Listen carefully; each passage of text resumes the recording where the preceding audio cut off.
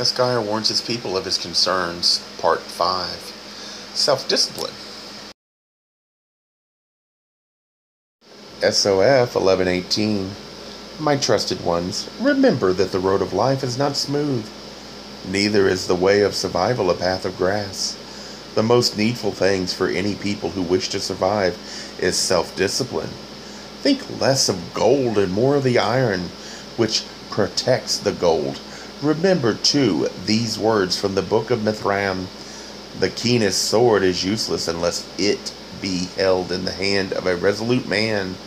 Also, the man who has gold keeps it in peace if he tends his bowstring. If you value something, you must be ready to defend it. I fear many in the West no longer value anything in society. To them, all they see is the bad, so they refuse to draw a line. And if you are unwilling to value something that is yours, why should you expect others to?